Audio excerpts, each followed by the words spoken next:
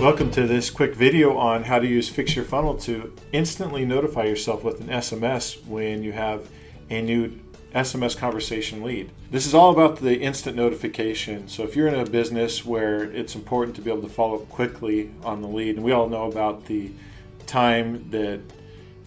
quickness and time that you respond to a new lead, how that is correlated directly with conversion of the lead to an actual customer. So SMS notifications is kind of a big deal.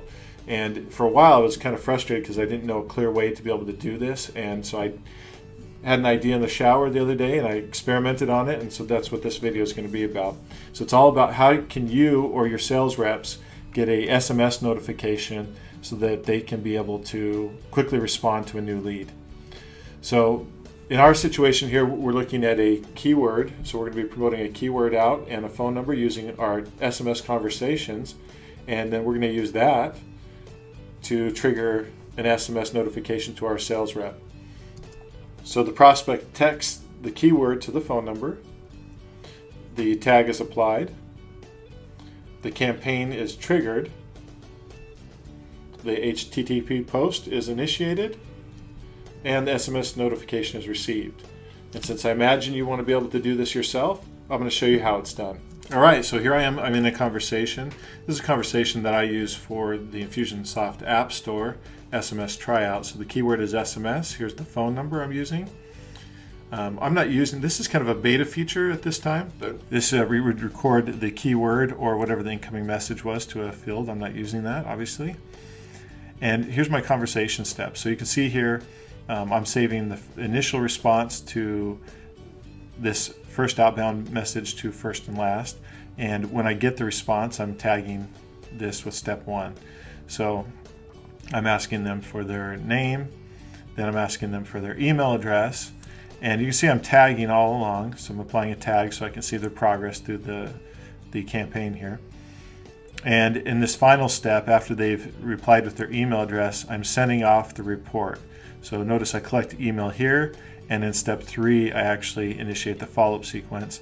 And so this tag right here gets applied at the same time that this follow-up sequence gets applied. And that tag right there, I'm using tags because I'm going to use the new campaign builder, as you already saw, to initiate the outbound text message to my sales representative. So this is going to be the tag that I'm really going to be paying attention to. So let's go into a campaign I've built out here. This campaign is relatively interest. I'm going to use the indicate interest, and that is one of the goals. And that's one of the goals right here. So I'm using indicate interest. I'm marking it as tag is applied. This is an entry point. When I double click on this, you'll see that I'm utilizing this tag that I applied here in the conversation. So it's the same tag. And that's initiating then the sequence. So go through the sequence. It starts and immediately goes into a process of HTTP post. And so I've set up the HTTP post with an outbound text message. So let's go into that real quick. Okay, here's my outgoing post, and you'll see I have first name and I have phone 6. Now don't let this phone 6 throw you off. Obviously this message is directed to my sales representative and not to the customer, which you traditionally might do. I've got it set as immediately. I'm using my principal phone number for Fix Your Funnel. And I've inserted first name and I inserted phone 6. Now you won't find phone 6 in the drop down box. If you come here, you'll see there's only a phone 5. But what I did is I inserted phone 5 and I changed that 5 to a 6. And I'm going to show you why right now.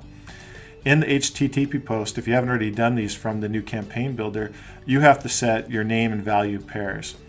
And so by default in here it has contact ID. You got to make sure that you change it so it matches this ID, because that's what we're looking for on Fix Your Funnel side.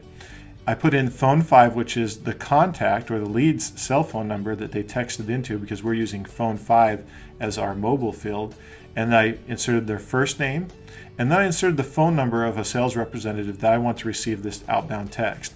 This URL is the URL for this outbound text on Fix Your Funnel, and then I went in and I changed the names. So instead of having phone 5 match up with the contact phone 5, or this is their cell phone number, I made it match up with my sales representative's phone number. So you see how I inserted that there. Now, someone might say, hey, I don't want to use a cell number. I want to actually use my owner's number, and I could come and use the owner's field. So let's say that you reserve phone 2 or phone 1 for their cell phone number. Well, I could say if I used phone 2, I could insert field phone 2 here and have it labeled as phone 5. That will tell Fix Your Funnel, send the text message to this, because phone 5 is what I've set up as my mobile field inside of Fix Your Funnel settings.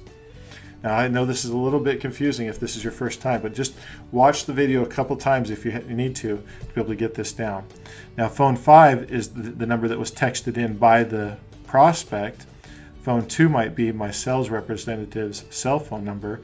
And so this setting right here, we have phone 6 right there, which is the cell number of the contact, and the first name is right there. We have ID, so that all this communication could be tracked inside of the contact's record in InfusionSoft.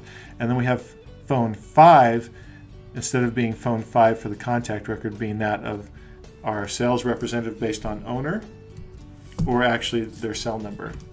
So now that I have this all set up, I can click on back to sequence, and I'm set to go. Now, the beautiful thing about InfusionSoft's new campaign builder is the speed. One of the things that I really had a challenge with initially with the follow-up sequences that are like our legacy follow-up sequences is the time to kick off the first action. The first email can take 10 to 15 minutes to go out instead of being instant. A post to another server can take 10 to 15 minutes instead of being instant. When you say immediate, you might think instant. But with the new campaign builder, they've really solved this. They've really fine-tuned their timing. And so this is going to be received by my sales representative within 60 seconds of the person texting in. So this is really great if you want fast follow-up. So I come back to my campaign, make sure I publish my changes. And now this is good to go.